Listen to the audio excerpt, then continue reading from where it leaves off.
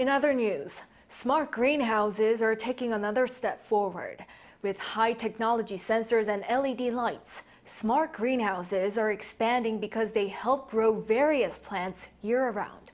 And the latest development is in placing these smart greenhouses on rooftops of buildings in the city center to help with energy efficiency. Our Eun-jin reports. On the rooftop of this 8-story office building in the city center of Seoul is a 150 square meter glass greenhouse. There are roughly 100 hydroponic vegetable spots where bell peppers and eggplants are grown.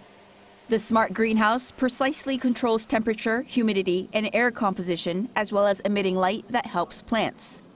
Another big advantage of these smart greenhouses on buildings is that they also trap heat and contribute to saving energy in the wintertime, while blackout curtains for the plants in the summer also block the heat from sunlight.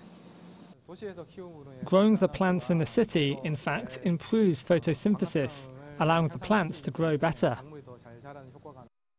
The technology for this rooftop smart greenhouse was jointly developed by researchers from various institutes, including the Korea Institute of Machinery and Materials, universities, and technological companies. And they are running the project's first demonstration to get its efficacy verified. Next year, the researchers are planning to install solar cells in the buildings that are being test run in smart greenhouses to decrease energy dependence. And in the next demonstration, the goal is to apply a technology that can circulate carbon dioxide produced from the building to the rooftop smart greenhouses and oxygen produced from the greenhouses into the building. Energy used for heating and cooling can be reduced by 20%, and carbon dioxide, the main contributor to climate change, is expected to be reduced by 30%.